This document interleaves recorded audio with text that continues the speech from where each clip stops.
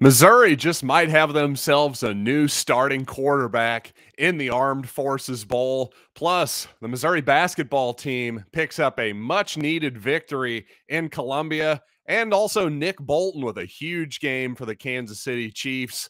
And you know what? I got to weigh in on the Chargers' fourth down decision-making as well. And all this and more coming up right now on Locked On Mizzou.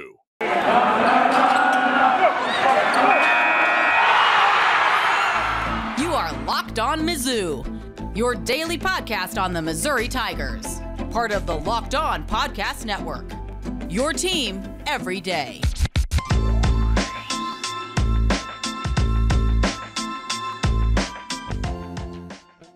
Hey, all you true sons and daughters, I'm John Miller, your Mizzou mafioso and the central scrutinizer of Missouri Tigers football and basketball. And today's episode is brought to you by Sonos. Sonos is the official sponsor of ESPN College Football.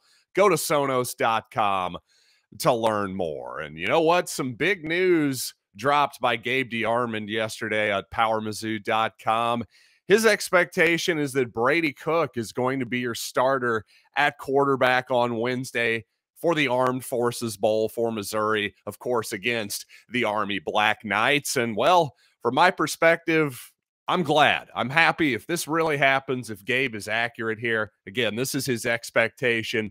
Things can always change, but this is the right move for Missouri, in my opinion, and maybe a move that's been a little bit overdue. Again, whether you think it's physical injury reasons that Connor Bazelak maybe hasn't performed up to his standards the last few weeks, or maybe it's just a mental block, perhaps some combination of both. Perhaps it is just confidence. Either way, I think Missouri needs an extra element that Brady Cook and Tyler Macon can provide, frankly, and that's with the legs. The quarterback run game is something that the Missouri offense sorely lacked this season, in my opinion, and Brady Cook can definitely add that element at the very least. Now, he's shown the ability to throw a little bit in garbage time for Missouri. It'll be interesting to see when Brady Cook has 3rd and 10, 3rd and 15, for instance. You guys know I like to analyze the passing downs more than just your standard 1st and 10s a lot more closely. So it'll be interesting to see what Brady Cook has to do with real reps, with real live bullets coming at him on Wednesday, if that's indeed the direction Missouri goes.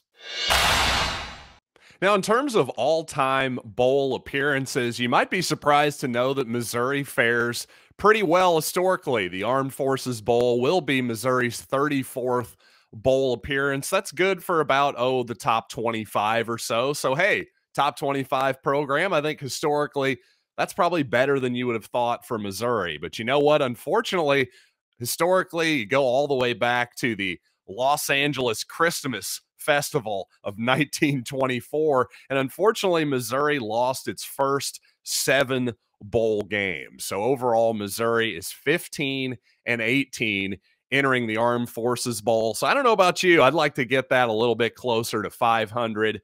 Hopefully get one more victory, because 16-18 sounds a lot better than 15-19. I know something that probably nobody on the current roster cares about, but as a young man who used to spend way too much time looking through the old record books of the Missouri media guides, well, this one matters to me and all you other historians out there. Of course, this chapter of the high school recruiting season, early signing period, just came to a close. Of course, recruiting never really stops these days, especially in the days of basically consequence-free transfers. You even have to be recruiting your own roster all year, seemingly. And speaking of which, well, Trajan Jeffcoat announcing that he will be back at Missouri next season. Frankly, I didn't realize that was that huge of a question. I didn't think that Trajan was going to be off to the NFL after this season or anything like that. But apparently, hey, again, in the portal era, you just never know. So even with 2 years left of eligibility, Trajan felt the need to make a graphic on Canva and let us all know that he's coming back. And one more recruiting note since we're on it. I thought, interestingly, last week, Eli Drinkwitz talked about his philosophy for the amount of transfers and high school players that he wants to take. And he really wants to strike a balance there, which makes a lot of sense. On one hand, 2022 going to be a big year for Drinkwitz and the future of his entire program. So you want to have a good 2022 season, but at the same time, you don't want to do it at the expense of future seasons as well. So Drinkwitz says his rule of thumb is basically for every player that transfers out of the Missouri program, well, he's going to look for another transfer to come replace that guy.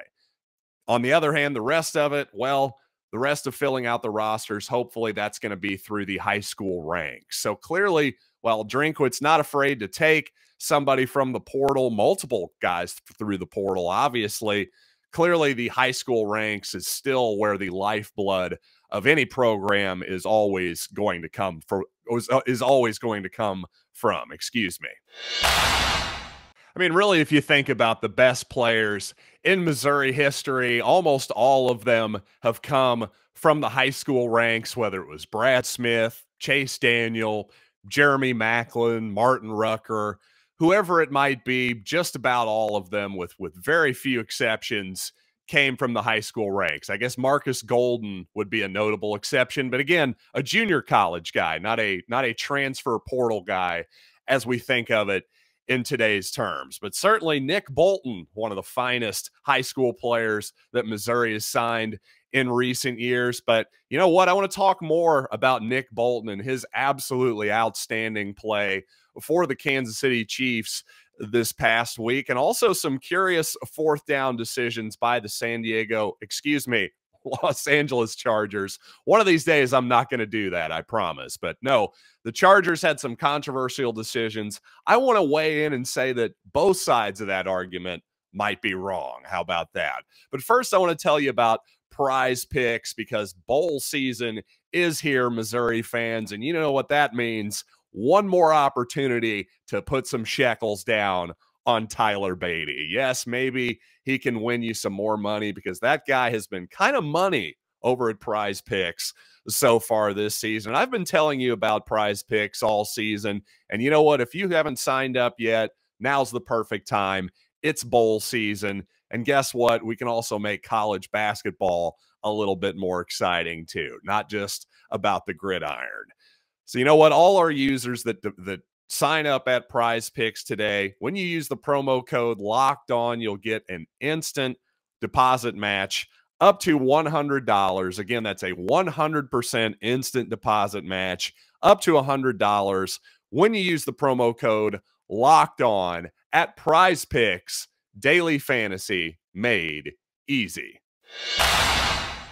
Well, it's safe to say former Missouri linebacker Nick Bolton is starting to settle in to pro football quite nicely. He played 99% of the defensive snaps, I believe all but one snap by Bolton on defense last week. You know, he was mostly just a first and second down kind of guy for most of this season. So it just shows that now the Chiefs trusting him much more in pass coverage, and well, with good reason. It seems like, just from my eyes, I've been watching Bolton closely all season as a big fan of his and of the Chiefs as well. And it just seems like, to use a cliche, the game's just starting to slow down a little bit. He's playing much more instinctually, in my opinion. Seems like he's more comfortable with what Steve Spagnuolo and the Chiefs are wanting him to do. And you saw it with 14 tackles by Bolton, 3 passes defended, including one ball he batted up in the air that his teammate intercepted too. So some huge plays by Bolton, including on some fourth downs, by the way, too. And, you know, it was interesting. The Chargers went for fourth downs over and over again in this ball game, at least 3 or 4 times that I can recall, and they weren't successful, obviously. So anytime that happens, well, you're going to get the naysayers coming out. You're going to get the second guessers coming out. And I don't blame them. It's easy, because the conventional wisdom, right? And this is what lots of old school football people will say. They'll say, you have to take the points. And I understand that logic to some extent, but to me, both sides of the argument are too rigid. Because on one hand, you have Joe Staley, the Chargers coach, and his thing is, well, the numbers say that I have a slightly better chance to win the game if I go for it, so therefore I'm going for it. And meanwhile, the other side is also too rigid. They say, well, you have to take the points. Well, number one, you don't have to do anything. Obviously, you can do whatever you want. And clearly, if the Chargers would have scored a touchdown on at least one of those possessions, well, you can see a path to them clearly winning the game despite failing on the other opportunities. So to me, without getting too far into the weeds on any one of these individual decisions, I just want to take a bigger, more granular look at the whole thing. See, to me, this rigid type of thinking is sort of like the Gary Pinkel version of the 2-point chart from years ago. And it was, well, Gary Pinkel just had this chart at one point, and he said I remember an early Illinois game, for instance, there was a sort of curious 2-point decision, and his explanation after the game was, well, we just go with the chart. And to me, the analytics, the modern analytics thing, it's just another version of Gary Pinkel's chart. And the problem with the chart is that we're treating football like it's a machine. And as somebody who studies economics a lot, quite frankly, this is a problem with almost every aspect of economic analysis, for instance. Like people will say, hey, we need to jumpstart the economy, as if it's like your truck's engine or something. Hey, just hook up some electricity to the battery, hook up those jumper cables, and just jumpstart it. Big deal, right? Except human beings are a billion times more complicated than a truck engine. Just one person's brain is about the most complicated thing you could possibly imagine on Earth. Certainly orders of magnitude more complicated than a machine. So if you think about it, football, well, guess what? There's 22 different human beings on the field at all times. Those are the players. Plus, you've got the coaches who are telling the players what to do at a certain level. Then you've got the referees. That's a lot of people. That's a lot of different variables. Again, the most complicated things in the world, the human brain. So football, the game itself, it's not a math problem. It's not a machine. No, football is indeed a living, breathing organism, just like all 22 players and coaches and referees on the field. Don't get me wrong, it's great to know the aggregate numbers. It is. It's good to know those types of things. It'll tell you, it'll give you good information about, maybe make you realize, well, gee, maybe I should be a little bit more aggressive in general going forward on fourth down.